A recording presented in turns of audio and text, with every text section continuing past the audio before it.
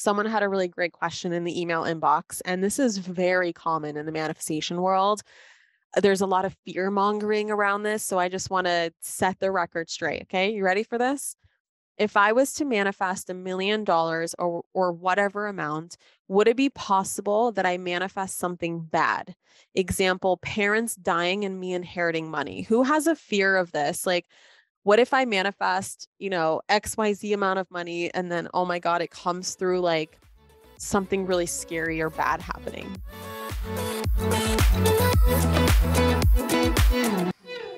Let's fucking set the record straight, shall we? Number one, this is really fueled by the phrase that we hear in the manifestation industry of be careful what you manifest. Be careful what you wish for. What the fuck? Why do we need to be careful? You know what I mean? Like, I hate that so much. Fuck that. Why do we need to be careful? Like, what? No. Okay. So first of all, let's delete that phrase. Okay. I never use that phrase. Number two, I think intention is everything, and the right intention is going to protect you. So I teach you, and I will teach you right now so you can use this instantly if this is your worry. I can teach you a way of intending things that is going to protect you and is going to protect the other people around you. AKA, I intend on XYZ amount of money. I intend on this or something better. And I intend on this for the highest good of all involved. Meaning the way that it manifests is going to serve me and the collective at large. So this is how I like to manifest, because I want what's in alignment for me to also create alignment for other people. And I think that that's how we all manifest. I talk about this all the time with my friends and my coaches and the people that are close to me. I say, and this is what I believe. It's like I intend on something and my intention is heard by someone on the other side of the world who invents that thing for me to purchase or for me to learn from. Also, when you have an idea to create something, that is someone else's intention that you unconsciously picked up on, and you're going to create it and you're going to share it with the world. And that person whose intention it was literally manifested it through you. It's like we're all working together. What is for the highest good of me is for the highest good of you. What is for the highest good of you is for the highest good of me. Like we're all co-creating this beautiful world with each other. Now, none of my manifestations have come from anything bad happening. And I think it's because I intend on things in this way. But also, let me tell you that if you do have a situation where you do intend on XYZ amount of money and then someone does die and you inherit that money, I want to make it crystal clear because I work with a shaman, a very, very powerful shaman. And so I have a lot of insight and intel into this like very esoteric side of things that I don't share that much, not as much as I know. And it's not because I'm afraid of what people think. It has nothing to do with that. The reason why I don't go so deep into that stuff is because my shaman taught me that there's also such a thing as the world isn't ready for certain information.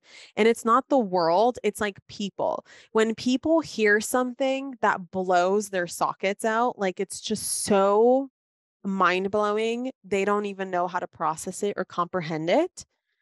Is that actually useful for them to know? Like, does that actually help them? And so I'm always thinking of what can I share with the world that will actually be useful for them? And then I will reveal certain esoteric or very like woo-woo spiritual information that I think will actually be helpful to you. But I'm not just going to go on off the deep end and be like, so I channeled this alien species the other day, and this is what they said about the year 2045. Like, that can absolutely happen, right? But it's just not useful to you right now. And so that's what also I take in consideration. So let me just share this information. So if someone dies at the same time that you intend on manifesting something, you did not cause that death because you are not powerful enough to manifest someone's death. You are not powerful enough to mentally cause someone's death. Death and birth is very unique to manifestation, and it's not a human created manifestation.